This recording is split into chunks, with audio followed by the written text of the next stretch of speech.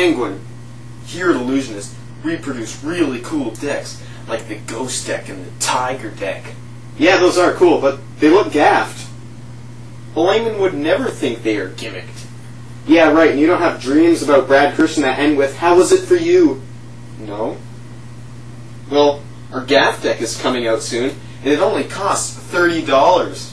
Those cards better be made out of gold for $30. Yeah, but they're amazing. They have so many uses. Yes, but they are still 52 pieces of cardboard. Fuck that. Well, how do you explain Penguin stocking ripoffs like Magic Makers? Well, they plan to discontinue Magic Maker stuff. And I wouldn't be talking. What about the Axis change? They even tell you they ripped it off. Shut up. At Ellusionist, you can't even say they're bad. Not true. Go ahead, try. Okay then. You watch this. Stigmata. Brad Christian is Ellusionist. E over. Fuck, you're right.